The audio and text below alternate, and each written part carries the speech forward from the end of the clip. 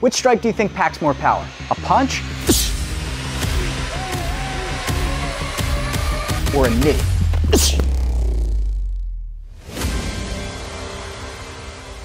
Well, I'll give you a hint.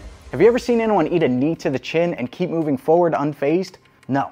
Not even the GOAT Demetrious Johnson can withstand a hit like that. You know why?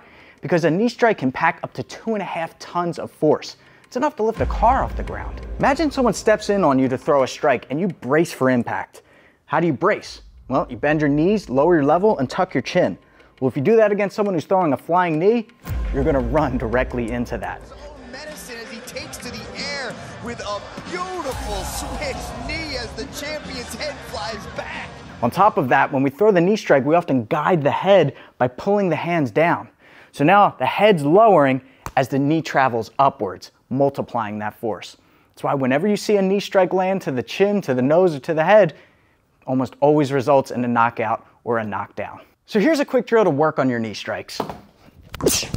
We're gonna practice both variations. First one being the straight knee, and then we've got the scissor flying knee.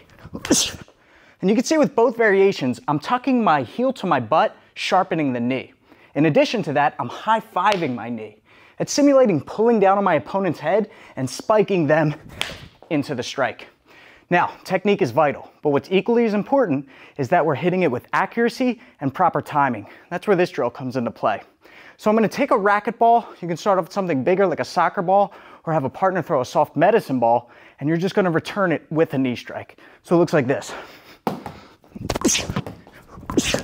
Now, another variation to this drill is juggling just like you do with a soccer ball. Just remember that those are upward trajectory knees, which is great for the flying knee, right? When someone tucks their chin and lowers their head. But if you're going for the body, you want a knee outward. I think about aiming for the spine.